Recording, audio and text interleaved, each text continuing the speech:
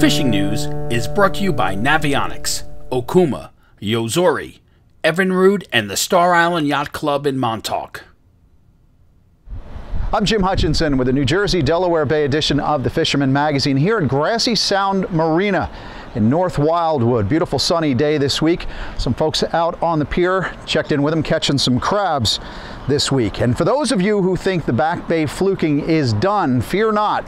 There are still a few fish to be caught back here. As a matter of fact, Brian Schaefer of Wildwood checked in here with the folks at Grassy Sound just the other day with a quick limit, his 3-fish limit, caught someplace back here. Now, a lot of the folks here at the marina are trying to hook up with some of the sheepshead that a lot of times at high tide you'll see swimming right under the pilings here at the end of their pier.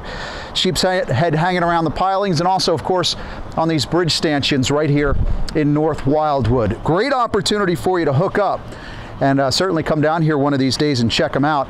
Of course, Captain Dan Schaefer of Insomniac Guide Service, he runs for sheepshead around here, puts them on those bottom sweeper jigs. You know what the deal is. You can use those greenies, the shedder crabs, fiddler crabs, perhaps high-low or your typical tog style rigging, and of course the crab jigs that you use for those tog as well to go for the sheepshead. Now, I myself was out this past Friday. I was trying out my brand new toy, the new Minn Kota Tarova trolling motor that I picked up and had installed at Octopus Yachts. Now, I didn't get the sheepshead I was looking for up in Great Bay. My first official catch with the Minn Kota was a triggerfish, and there's plenty of those little triggers around a lot of the inlet jetties, around the wrecks and rock piles. Just remember, you want to go with smaller hooks to hook up with some of those triggerfish. Try clam, fish bites, or even sand crabs. And of course, tog too on those inlet rocks and around some of this structure as well. As of August 1st, we have our one blackfish limit back, that late summer single season or single fish bag for the rest of this season, a 15-incher as of August 1st. If you catch it, you can keep that tog. Now, if you're looking for some more action in the back bays, think up around Barnegat Bay. Those blowfish have been on fire from a lot of the folks that are telling me.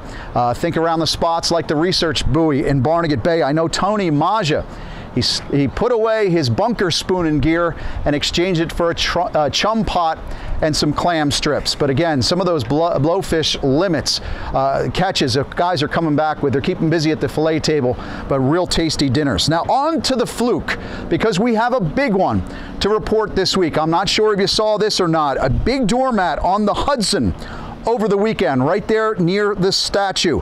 Captain Vinnie Veter's Katfish out of Great Kills on Staten Island. Now, Captain Vinnie, he loves fishing for striped bass. He's not doing fluke charters. He was live lining big bunker for striped bass up there. Yes, even in the dead of summer, hooked up with this big fish that was weighed in at Soft Mud Yacht Club up there around the Great Kills area. 15 pounds, 6 ounces. Weighed in at the shop. Now, I saw some weights as high as 16.5 pounds online, but anything over 15, that's the biggest fluke that I've heard of this 2019 summer flounder season. Another rare bay doormat that we found out about over the weekend doing reports was Chris Miller fishing with his buddy Mark Laird on Mark's boat Saturday at Sandy Hook Bay. 12 pounds, 2 ounces. Registered in over at Upfront Bait and Tackle. So yes, the doormats are on the prowl, and of course that's good timing too with the 22nd annual Fluke Masters tournament out of Leonardo this weekend. 22 years, that's a good tournament, isn't it? Call Jeff if you want details on this Saturday's Fluke tournament, 732-291-0073.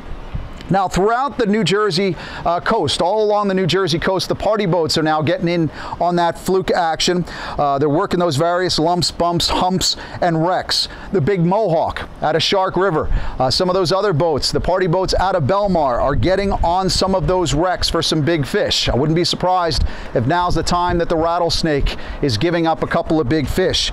In the Manasquan area, Brielle, Point Pleasant, some good fish along the rails on party boats there too, like the Jamaica 2. Hooked up with some fish up to 8 pounds and over. And again, doing reports this week, we found out that parts of the Axel Carlson reef site were putting together some good catches for people. In the Barnegat Light area, the Miss Barnegat Light or the Carolyn Ann 3 here, sticking a few good fish outside of LBI. I think the tires are maybe down to the south of Little Egg Inlet and the Little Egg Great Egg Reefs down into Cape May County here, in addition to some flounder, we call them down here. Big triggers in the mix with bluefish as well for boats like the Cape May Lady as well. Now don't give up on that surf action just yet either. I know it's been mostly kingfish out front. You got those rays coming in, but Smitty here, he had a 34-inch bluefish in Atlantic City just the other day. That's what he reported in to me.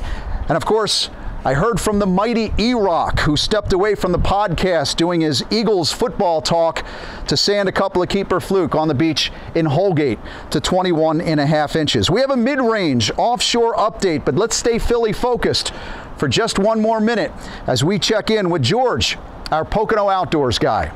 Well, hey, thanks, Jim. You know, we're finally here. This is the dreaded dog days of summer. But you know what? The hot, oppressive 90-degree, muggy days doesn't mean you can't get on fish. I know the topwater bite for bass has been great with topwater frogs and whopper ploppers first thing in the morning and late in the evenings, getting guys on some tremendous largemouth. But don't forget their big cousin too, the bronzeback, smallmouth bass. All you gotta do is look at any post on the Susquehanna River, and then guys are getting into some beefy, chunky smallmouths. Hit those things deep with like the Helgermite baits and some jigs, and you're in for a good time. Now don't forget, summer also means catfishing at night. I grew up on the Delaware River. Catfishing at night was one of our favorite things to do as a kid. Getting out on the Susquehanna or the Delaware for some flatheads and channel cats is a great evening of fun. So you guys get out, wet a line. From Pennsylvania, this is George, your Pocono Outdoors guy. The Huber boys, Dennis and young Tommy here, hit Barnegat and AC Ridge recently for Spanish mackerel and mahi. Now Dennis told me, quote, warm water and clear down to about 60 feet. Pretty cool stuff when you're able to get those mahi in close. And again, Spanish mackerel, bonito throughout the range. And down here in South Jersey, some of the folks hitting the lumps are also reporting on some king mackerel as well. The big bull mahi of the week that we heard of was down in Ocean City, Maryland, just above Poor Man's Canyon. Jeff Wright of Cambridge, Maryland, 72.8 pounds. What a heck of a bull there. That was a new Maryland state record if that holds up. 72 pounds.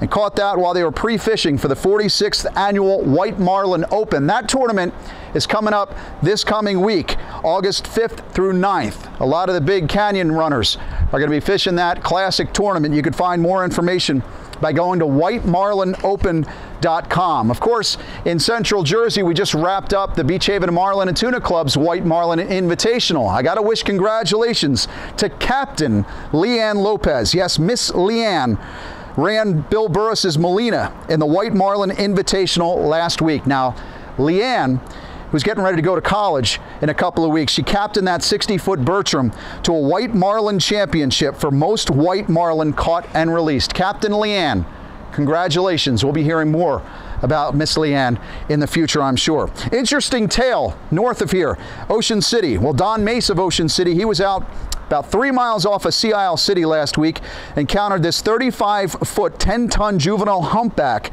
tangled up in rope from, I guess, a string of conch pots. He called the Marine Mammal Stranding Center, who told him, just stay there, Don. We need your help on this. Don stayed at the scene until the Coast Guard arrived. The folks from the Stranding Center spent about 4 hours unfreeing that humpback before she swam off on her way. We are seeing quite a few reports with all this bait around. There's a lot of bait out front. We're getting reports of humpbacks in the Delaware Bay as well as the Raritan Bay. Definitely a beautiful scene. If you want to get out on a nice calm day with the kids, take the family. If you're out drifting for fluke, you might encounter one of these beautiful humpbacks as well. Finally, now that we are into August, we're 1 month away from the striped bass bonus tag season here in New Jersey. I have a full write-up in this week's edition of the Fisherman magazine. We used up just 3% of the overall commercial quota that can't get used because we have game fish status in New Jersey. 3% of that quota went to the bonus program last year. Now, if you want to get in on that single slot fish, it starts September 1st, but you can get on, register, and get your tags right now. Go to njfishandwildlife.com for details on that. Here at Grassy Sound Marina, I talked to Joe, who said he's been catching stripers out on a pier just about every night, under the lights, and especially at high water. If you're interested in coming down and taking a look at this beautiful pier, maybe doing some crabbing, going for some of these sheepshead, or maybe try some of those stripers at night, just $6.50 for adults all day, under $5 free. Get information here at Grassy Sound Marina. I'm going to go scout out some sheepshead right now, or maybe see how the crabbers are doing. Catch them up this weekend. We'll see you again next week, right here at thefisherman.com. Win the incredible Steigercraft Evinrude Lowrance Grand Prize Boat Package and more in the Fisherman's 2019 Dream Boat Fishing Challenge. Get the details now at thefisherman.com.